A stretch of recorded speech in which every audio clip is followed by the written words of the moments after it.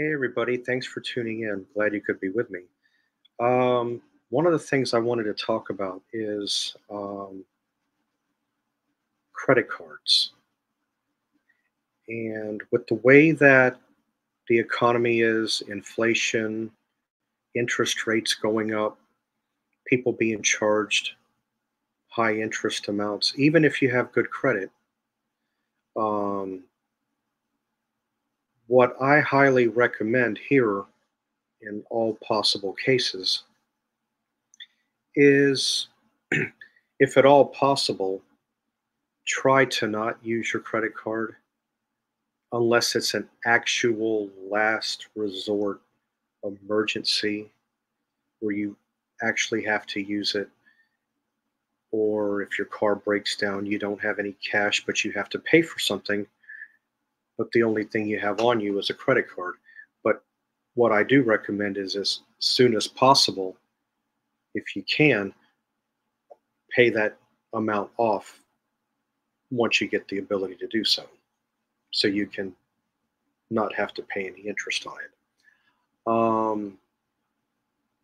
I do know that credit card debt originally was supposed to be a short term thing, meaning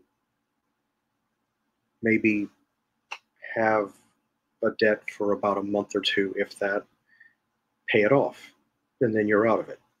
It was never meant for a person to go thousands and thousands and thousands of dollars into debt, which you do have a lot of people out there that are in that position. So, this is why I say, if at all possible, go ahead, use regular cash money. Yes, I understand it's a little bit not as safe to use cash because you have a higher chance of possibly getting ripped off or robbed or something happen. Or you can drop it on the ground or on the floor and you lose money. But what I like about cash money is this purpose right here. When you have a transaction, the transaction is over and done and finished.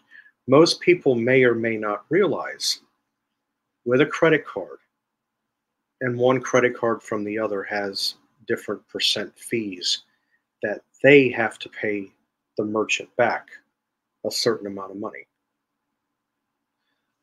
Same goes with debit cards. The merchant, where you go to buy something using your debit, that merchant has to pay your bank or your credit union back a certain percent fee. Now, there are a few places that I know of, especially mom and pop type places, that will not take any type of plastic whatsoever. It's either cash money or no money at all. In fact, here's one for rule where I go to get a haircut.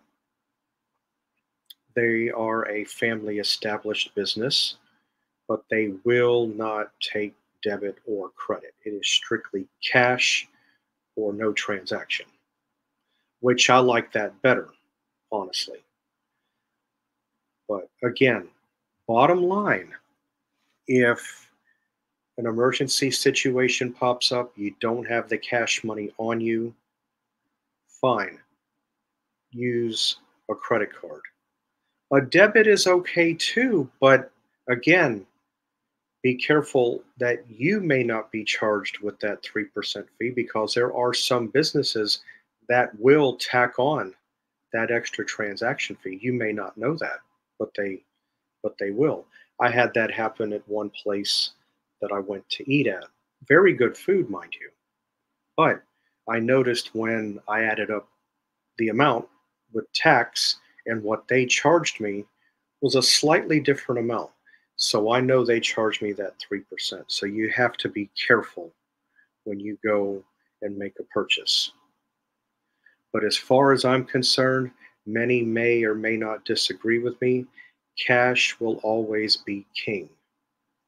Because how is putting somebody in more debt, making it harder to pay off, going to improve being in a recession or inflation?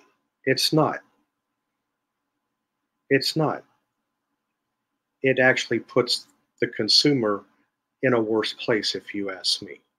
That's how I feel about it. Well, I just wanted to come on here and throw these few words out to you guys. Again, I hope you like my content. If you do, much appreciated if you would like and subscribe, and make sure the bell beside the subscribe button is lit. That way, whenever I upload and put up a video, you will get the notification knowing when I upload a video.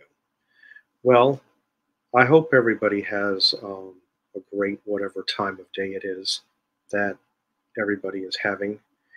And I myself will see you back here at another time. Take care. Bye.